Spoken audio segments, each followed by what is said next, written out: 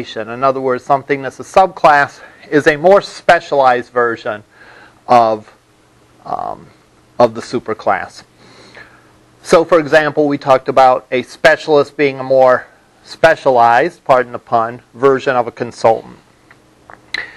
Another way to look at it is, again, as we move up the inheritance structure, the classes above it are more generalized, and the classes on the bottom of it are more specialized.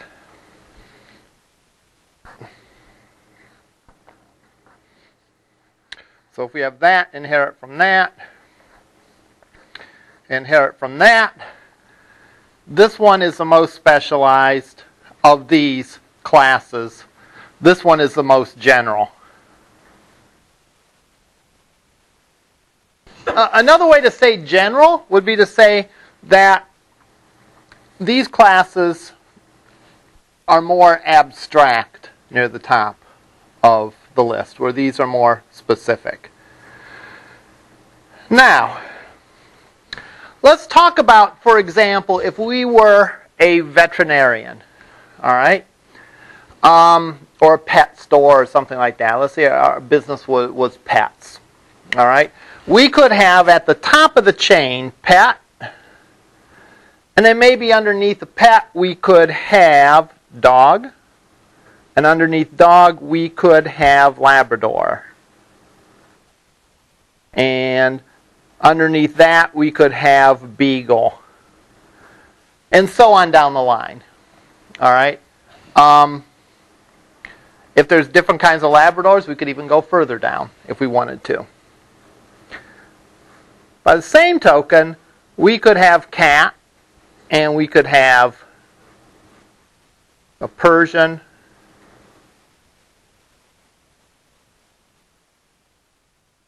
and an American Shorthair, and so on down the line. Now, at some levels of this, within the context of the problem that we're trying to solve, it wouldn't necessarily be very meaningful to talk about a specific pet on one of the higher levels. What do I mean by that? A veterinarian, and keep in mind there's all kinds of other pets that you could have too. You know, you could have lizards and fish and all that sort of stuff. At a certain point, though, it's not meaningful to talk about someone's pet on that level. For example,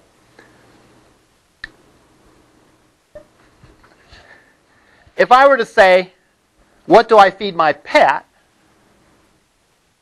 How long do I expect my pet to live? How much is my pet going to weigh at adulthood?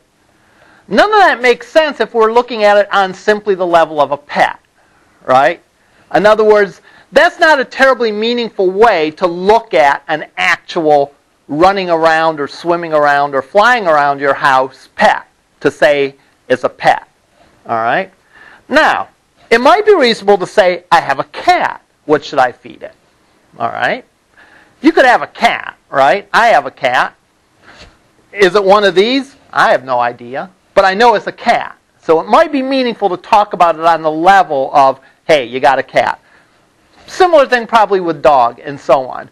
But really, within the context of a veterinary office or a pet shop, it's probably not meaningful to say, hey, I have a pet.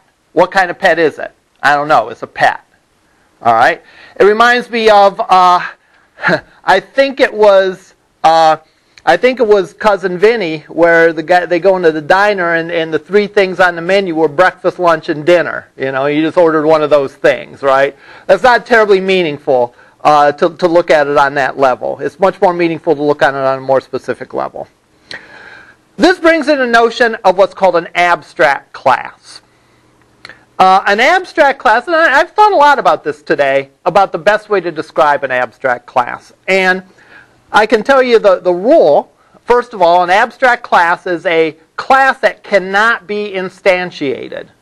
So I cannot say something like, if I were to make this guy an abstract class, I could not say pet, fluffy equals new pet. Couldn't do that. All right? Because that's an abstract class, which means I cannot create an instance of a pet. All right? I cannot instantiate a pet. Another way to say it is it's not meaningful for the context of our problem to view something on that level. All right? Any real-life entities will be described, need to be described more specifically to be meaningful within our problem domain. Okay? So therefore, I couldn't declare it as a pet. Now, I could do something like this. I could say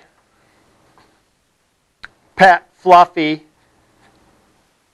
equals new dog, assuming that none of these were abstract and going down the line.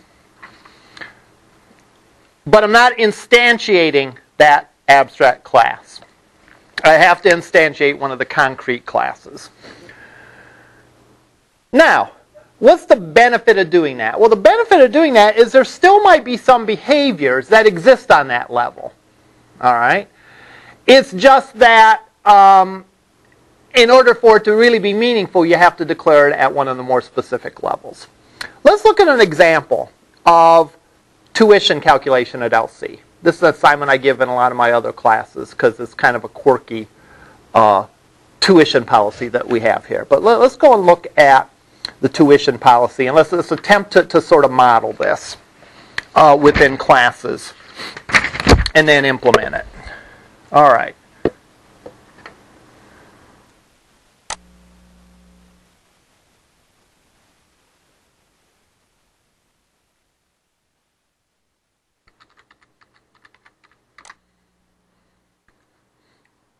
All right, we look at this.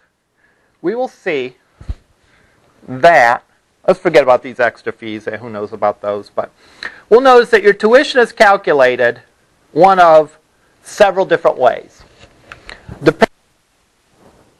Two things, depending on the number of credit hours you take and your residency status.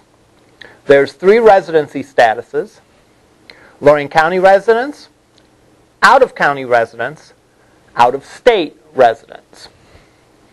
And then there's a number of credit hours, and there's really 3 ranges for the credit hours. There's 1 to 12, there's 13 through 18, and then there's 19 through 22. 1 through 12 is simply whatever your rate is, whatever your credit hour rate is, times the number of credit hours. So for example, 1 credit hour for a Lorain County resident is 103.05. For out of county is 123.95, and for out of state is 249.65. And you can go on down the line. So if you notice, 10 is simply 10 times that number, 10 times that number, 10 times that number. Now, it gets different in the 13 through 18 credit hour range, because 13 through 18 credit hours you get charged a flat rate. So if you take 13 or if you take 18, you get charged the same amount, which is the amount of 13 credit hours. So 13 or 14 or 15 credit hours all cost the same. Lastly, 19 and up, they stop at 22, but we could assume it would go on up, is essentially what you pay for 13 plus whatever hours over 18 you are. So in other words, if you take 19 credit hours, you get charged the 13 credit hours plus your 1 credit hour over 18, you get charged that. Another way to look at it is you get charged your credit hours minus 5. So if you work, but if you take 19 credit hours, you get charged for 14. If you take 20, you get charged for 15, and so on up. So that calculation applies for all students. What's different is the specific rate of the student. Each class of student, or each type of student has a different rate. So Now, keep in mind there's a lot of reasonable ways that you can solve some of these problems. Today I want to demonstrate abstract class and abstract methods. All right? So what I will do is I'm going to create an abstract class, and I'm going to create a couple of subclasses for that. Let's think about the classes that we're going to create here. All right? I'm going to create 4 classes. I'm going to create a student class, which is going to be an abstract class, because within this problem domain, it's not enough to say I have a student. I have to say what kind of student I have. So therefore, I'm going to make that an abstract, which means that I can't instantiate a student. I would have to instantiate one of the other types of students. I'm then going to make 2 subclasses underneath that. I'm going to make an in-county student, all right, and I'm going to make an out-of-county student. And then I'm going to make an out-of-state student. Does everyone see why I have that inheritance going that way as opposed to having 3 lines going across? I suppose an alternative way of doing this, and I'll draw it in dashed lines, would be to have the out-of-state on this level. I could do it that way, but I've chosen to do it that way. How would you explain why I would do it this way? Yes? Because you're still out of contact. Yeah. The old is a test, right? An out-of-state student is also an out-of-county student, right, by definition. And therefore, even if it's not particularly relevant for this problem I'm trying to solve, I'm going to develop it that way because that's how it works in the real world, all right? Remember, what you do when you're creating these classes, sometimes I'll call this modeling. You know, you're creating, in effect, a model of the real world. And sometimes it's good to take off your programmer hat and not think in terms of code and all this, but think, how is it really in the real world? And in the real world, this is a more accurate description than this.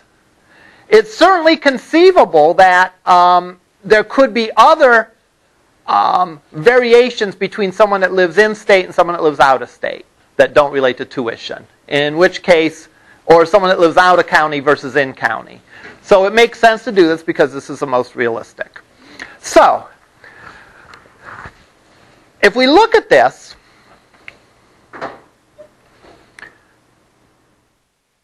the algorithm that calculates what a person's tuition is, where is that going to live? In other words, the code that, yeah. Repeat, please. Correct. The abstract class. So, calculate tuition is going to be here. Why is that? Why is it going to live there? Yes. Because all 3 of them use it, and in fact, all 3 of them use the exact same code. All right? In other words, the code to calculate the tuition for an out-of-state resident and to calculate an out-of-county resident or a Lorain County resident is all identical. The only difference in the code will be the rate. All right? So, what I'm going to do is I'm going to put a getRate method on each of the 3 subclasses. So I'll put a getRate here.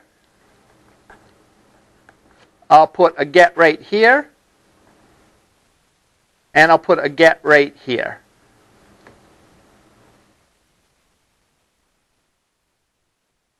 All right? Now, this calculate tuition function is going to call getRate. Right? Because for it to do its thing, For it to do its thing, it needs to know the rate for the given type of student. Do you see anything wrong with that picture? I don't want to say wrong, but what's something else that we have to do? Well, I don't have to cast. We have to declare the getRate function on the student level. Right? Because if we're going to write a method that's going to accept any student and calculate their tuition, we're going to call the calculate tuition method. That calculate tuition method is going to need to call the getRate method, which better be defined on each of these levels. But if we don't define it on this level, we're going to get a compile error because it's going to try compiling it. When we compile it and look at the student getRate, it's not going to know about these other subclasses, or the student calculate tuition rather. It's not going to know about these other subclasses, and therefore it's not going to know that there's going to be a getRate info in there, a function in there. Another way to say this is we know that calculate tuition has to call the getRate function to work. We have to be able to ask the specific kind of student that it is, hey, what's your rate? Okay? Therefore, any subclass of student, we have to guarantee has a getRate method. All right? There's not really going to be a getRate method here because we can't write a generic getRate method for all students because it's different for each student type. Yet, we somehow have to guarantee that any subclass of student has a getRate method. Now, we do that by declaring what's called an abstract method. All right? So we're going to have an abstract method within an abstract class. What's an abstract method? An abstract method is one that has to exist on any subclass that extends that object. Sort of forgetting our programmer hat again and thinking about this logically, we know that any student has to be able to tell us the rate. So any subclass of student there has to be a getRate function on because we have to be able to say, hey, out-of-county student, what's your rate? In-county student, what's your rate? We know that because that's part of the calculate tuition function. Yet, we can't write a generic getRate method that's going to work, right? Because each kind of student has their own different tuition rate. There could be, for example, if we could extend this further and maybe have graduate students. Maybe they get charged a different rate or something like that.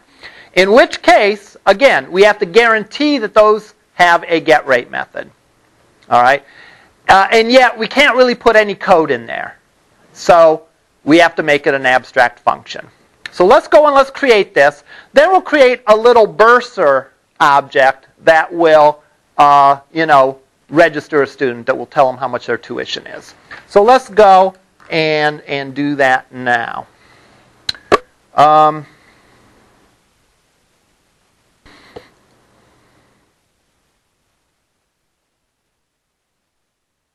me go in here.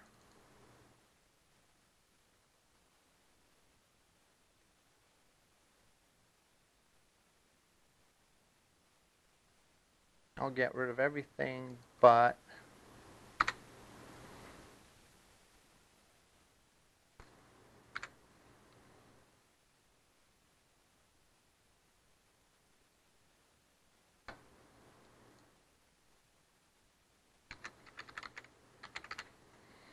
keep in mind as I am doing this, I am going to only implement the relevant methods here. In other words, yeah, there's probably going to be a student name and a student number and a student major and whatever. We'll forget about that for now. All right. So.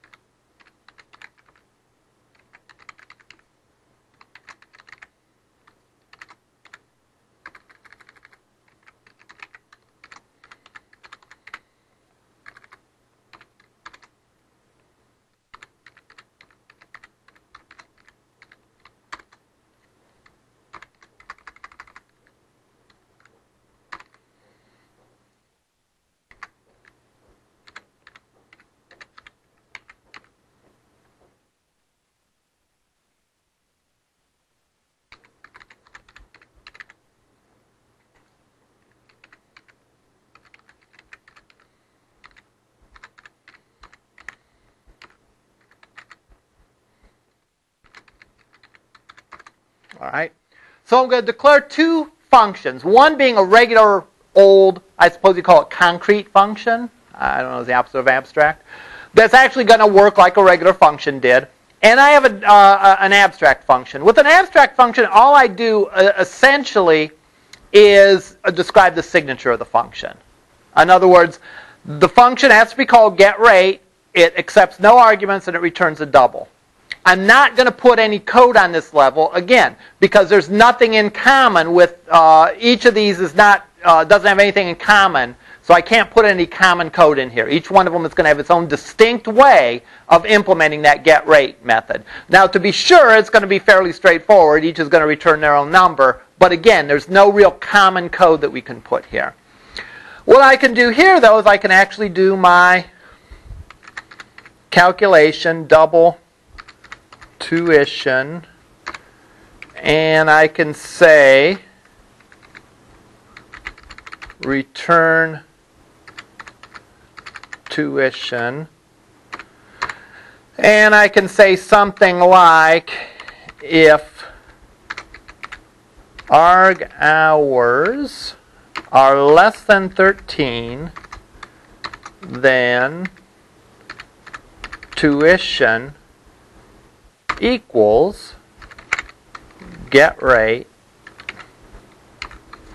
times arg hours.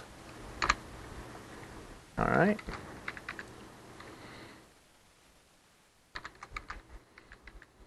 Else,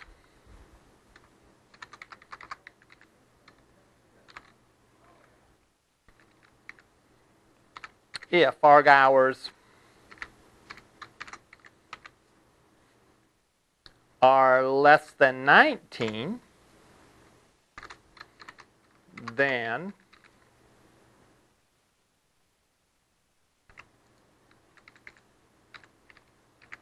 tuition equals getRate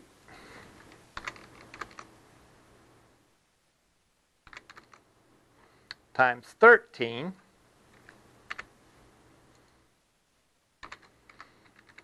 Finally, else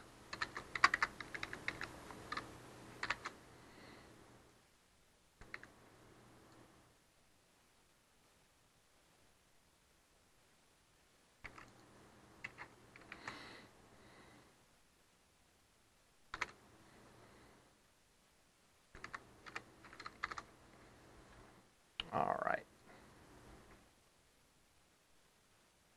Does that look legit? Did I dot my I's and cross my T's and so on? If hours are less than 13, the tuition is getRate times arg hours. To be absolutely clear, I'm going to say this. I don't have to, because if you don't specify an object to call it on, it assumes this. But I want to make sure that's absolutely clear, so I'll say this dot getRate. All right. Hours less than 13, that's how you calculate it. Otherwise, if the hours are less than 19, you get charged for 13 credit hours. Otherwise, you get charged for the rate times hours minus 5. In any case, you return tuition. It might give me a warning about not initializing tuition, so I'll go and put that in there. Now, again, this is an abstract function. We're not going to implement it on this level, but we want to be absolutely sure that any object that extends this is going to implement it, because otherwise the whole thing falls apart. Why do we have to put that in as an abstract function? Because we're using that function on this level, and if we didn't implement it as an abstract function, this wouldn't compile. All right, I can take that out. You know, we can try some of these things to demonstrate what I'm saying, and maybe that will make it more clear. But let's go and finish this up. So let's go and all right, I say that. Let me first do. Let's just do an in-county student.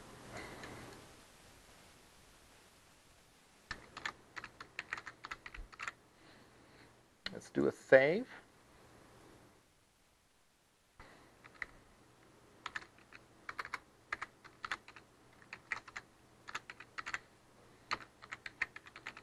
And that extends student.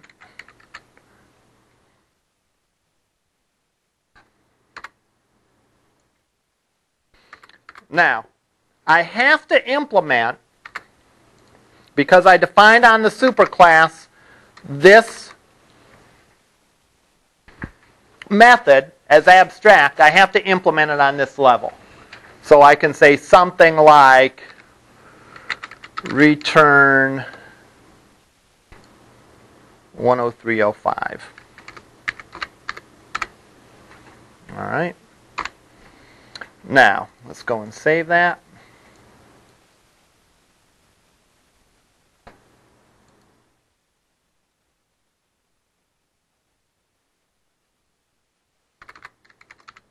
We'll save our out county and 123.95.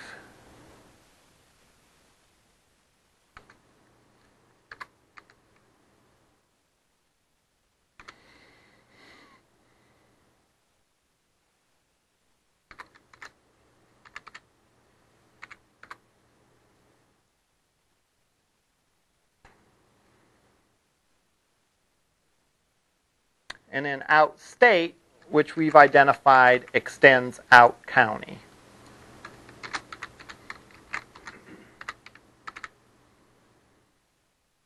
And that is 249.65.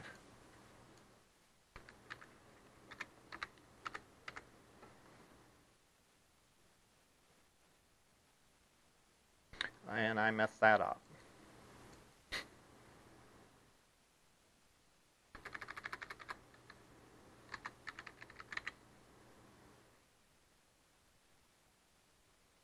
All right, I think I messed up out of county. So let's go back and edit that.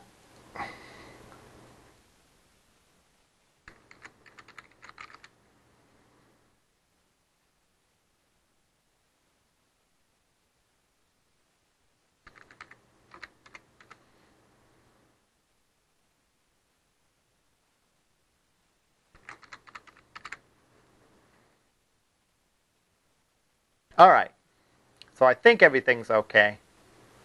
Let's go make our test code. And our test code will go and we'll make various classes of different types, and we'll then call that and make sure that we get the right number. So let's go and open up this. And let's go here. First thing I'm going to do is I'm going to try to create a student.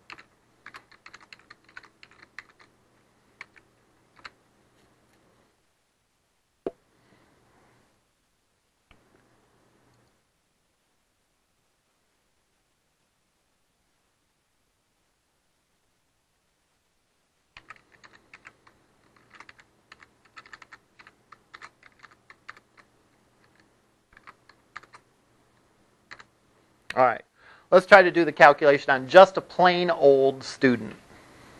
What should happen here?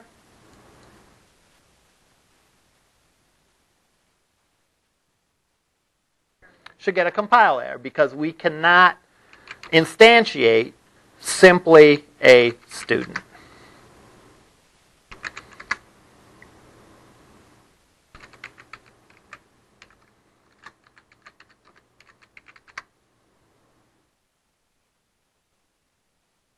We might get a compile error for 50 other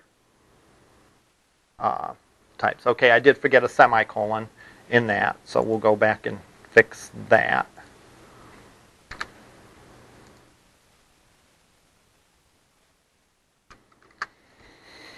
All right, student is not abstract and does not override abstract method, get rate, and student. All right. Essentially, that's telling me that this is an abstract class. Oh, wait a minute. Forgot to do that. I was a little surprised at the verbiage of that error. I mean, I understood it was complaining about the fact that there was no function for get rate. And it should have complained over the fact that that is an abstract class. And there we go. Student is abstract, can't be instantiated. So we can't create a student. A student is not specific enough to be for this problem domain. We have to declare one of the other kinds of students. So let's go in and let's alter our test code to say, now can I do this? Student S equals in county. Yes, I can create that because an in-county student is a student. So I can create an in-county student and point to them with a student. And when I call calc tuition, it will call it and it'll get the appropriate values or the appropriate code for the get rate method. So it will get the appropriate rate. So let's go and compile this now. All right, no errors. And it says that's 103.05, which I believe is right. Okay. Now,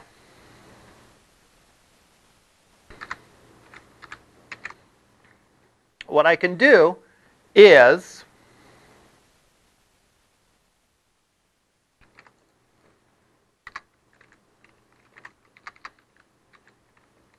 I'll create an out of county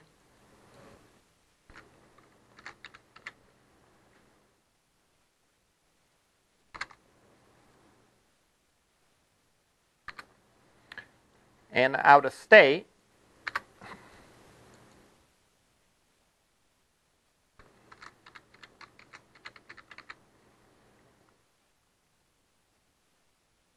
And do the calculations and make sure that those are right. Now notice again what I'm doing is each time I'm doing this I'm like adding to my suite of test cases. That way I can verify that it's right.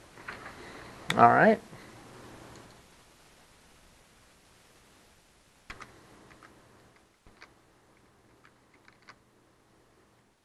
And I think that's right. We could look it up to see for sure.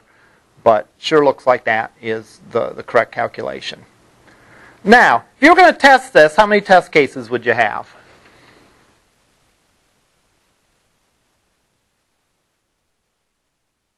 Yes. 9. 9's a decent answer. It's better than saying 1, right? It's better than saying 3. Do we have another number? 6? Okay. Any other numbers? If this was The Price is Right, what would the audience be yelling now? I would say, first of all, I must be the only one old enough to watch The Price is Right. And yeah, higher, higher. I would suggest, the bare minimum I would suggest would be 12. All right. How do I get 12? I'd want to test the border between the lower group and the middle group, the border between the middle group and the lower group, the border between the middle group and the highest group, the border between the highest group and the middle group, and I'd want to do that for all 3 of those. So minimally that would be 4 for each of the 3 or 12. You could probably even do more then. You could probably pepper a few more in. One that was in the low range of that, one that's in the middle of that, and one that was in the high range. There's, again, I apologize if I repeat this, but there's what they call white box and black box testing. Black box testing is where you do not make any assumptions that you know what's going on inside the code. White box testing is where you look and you say, I know the way that this algorithm works, that the key places on this algorithm are around 12 and 13, around 18 and 19, so that's the places that I'll test. And I also know that it's important to test between in-county, out-of-county, and out-of-state. Yes?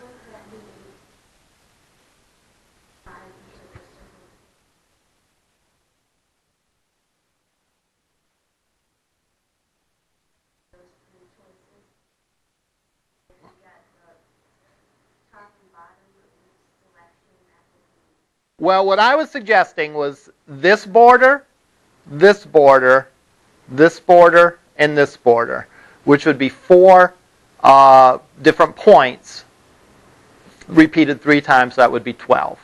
Now, you could extend that to say, I want something over here as well, over here as well, over here as well, in which case that would be 7 points, and that would give you 21. So the bare minimum would be 12. 21 would also be acceptable for that. Yes? Put in a loop and just pull 1 through 22 and see if you get the same table. Sure. It's more than you need. Yeah. The question was, could you iterate through a loop from 1 to 22? Yeah. Perfect. That would work too. This is, this would lend itself to that. Not all of the things that you would do would necessarily lend itself to that. You know, not all the kind of coding things that you're testing would lend itself to that kind of thing. But yeah, that would be a great idea in this case. Sure. Try to recreate that chart, right? If you can't recreate the chart, you didn't do something right. I guess my point is one thing I want to stress in this class is testing. So think in terms of what, at the very least, you need to test. All right, the bare minimum of what you need to test and so on. You know, if there's several different possibilities, you know, I don't want to see a test code that tests one of them. You know, think, for example, in your example of creating a car. We said there's a couple ways you can create a car. You can create a car with a no constructor, no argument constructor. You can create one by passing some arguments. At the very least, you should test both of those, right? So minimally for that, there'd be 2. When you start adding on, for example, for whatever the next assignment is, where there's lodging and this and this and this, you know, there's a variety of different combinations that you could have. All right. Now, I want to show you what happens if I don't have this abstract function. What's going to happen is I'm going to get a compiler. Because inside the student class, it's making use of that getRate method. And therefore, that getRate method, even though this is an abstract class and can't be instantiated, and even though all the subclasses implement that, I still get a compiler because we haven't guaranteed that any future subclass is also going to implement that. And we haven't guaranteed, from the perspective of the compiler, it doesn't know that each class below it has implemented it. So we have to go in and declare that as an abstract if we don't want to write any code for it. Which in this case we don't, because there's really no common code we could do. What if I do not implement it on one of the other classes? If I, for example, for in-county, if I don't specify a getRate method.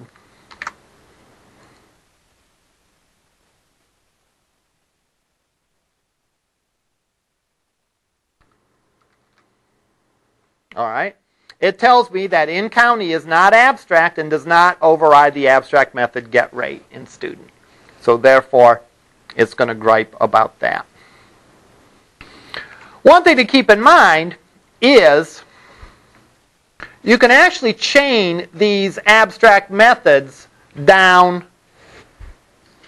It doesn't have to be the direct subclass. It just has to be the first concrete subclass.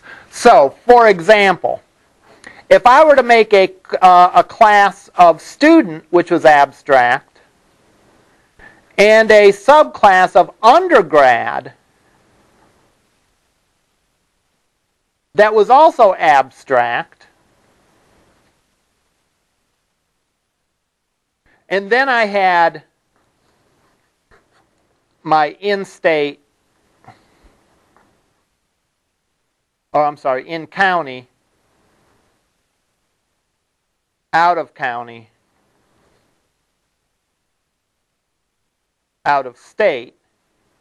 If I declare the get rate as an abstract method up here, all right, I wouldn't have to implement it here because that's another abstract class and I can't instantiate it. But if these were all concrete classes, then I would have to implement it here, here, and here. So you can sort of pass the buck from one abstract class to another, but once you hit those concrete classes, you have to go in and implement them. All right. Now, the last thing I want to show you is why do we even have that abstract class then? Again, because we'll get the benefits of being able to treat it polymorphically. So I can do this. I can write a bursar class. A bursar, if I'm not mistaken, is a person in the college that gets the money.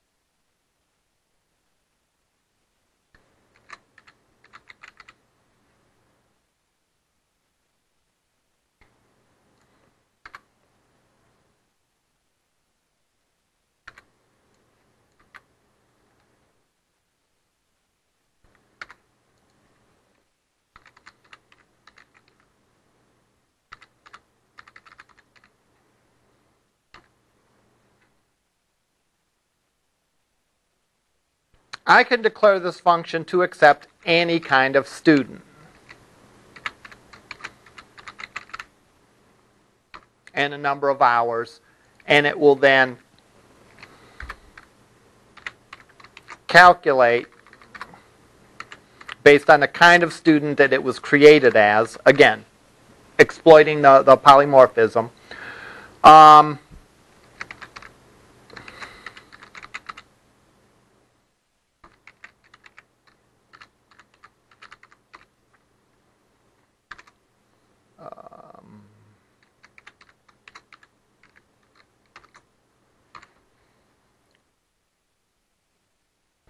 And I'll just do maybe one test case here.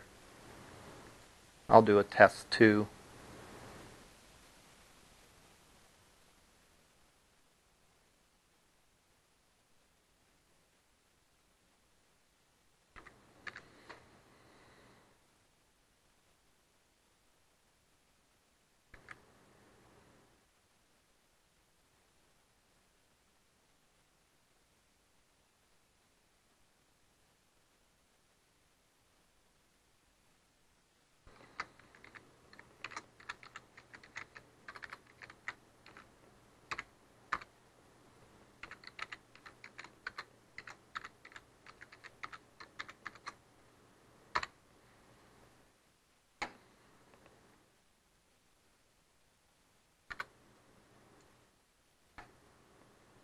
So I can pass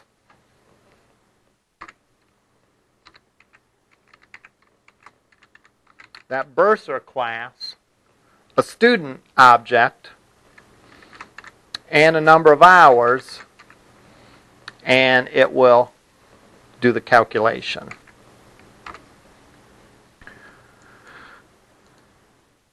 So I can use that abstract class as like an argument or a return value, but I simply can't instantiate a member of it.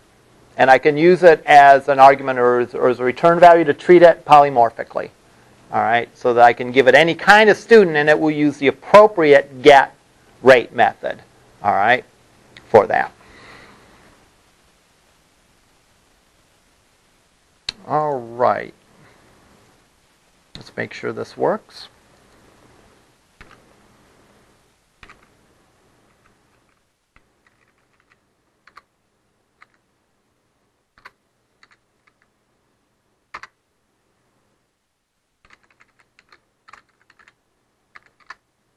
All right, and it does it that way using using the right method and using the bursar class to call the student class. Now, if we can summarize here, the benefit of inheritance in this particular case, there's really two benefits to inheritance that we get in this case. Can anyone describe what those two benefits are?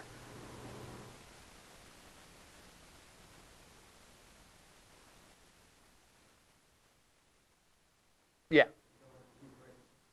Right. Number one, the one benefit of inheritance is the reusability of the code. If we look at the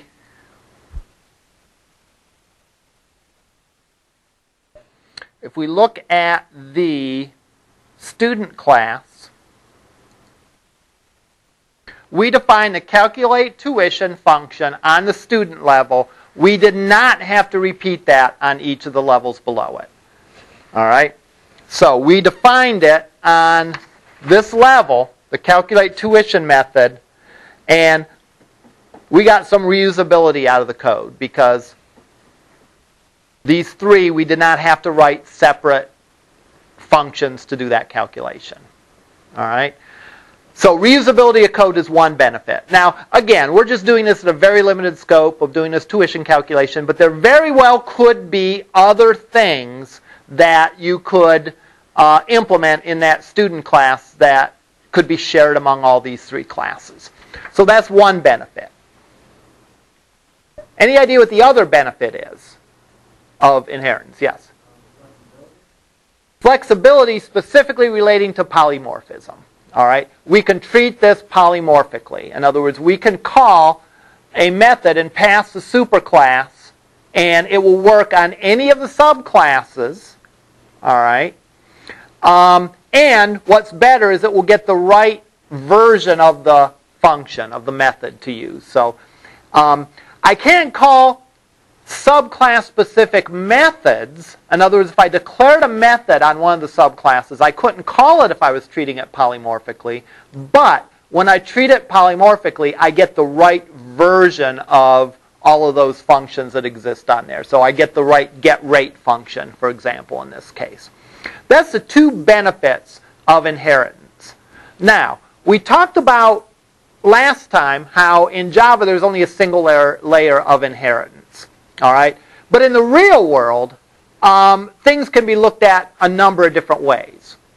For example, a bird could be looked on as a thing with feathers, a bird could be looked on as a flying thing, and a bird could be looked on as an animal. So all three of those is-a statements are correct. Yet if we were developing an object-oriented solution for that, we could only inherit one of them. What we will look at next time is the notion of an interface. And what an interface does is we don't get both the benefits of inheritance. With inheritance, we get the benefit of reusable code and polymorphism. With interfaces, we don't get the reusable code, but at least we get the polymorphism. So we can treat all flying things the same way. We could ask all flying things maybe a certain set of questions, like, what's your maximum speed? What's your maximum height? And we know if it's a flying thing that it's able to answer those questions. Therefore, we can write polymorphic functions that get passed in any flying thing, and it returns the right method for calculating the maximum height or maximum speed or whatever. All right? That's where we'll pick up next time. It's sort of Java's compromise for the multiple inheritance issue. All right. We'll see you up in lab.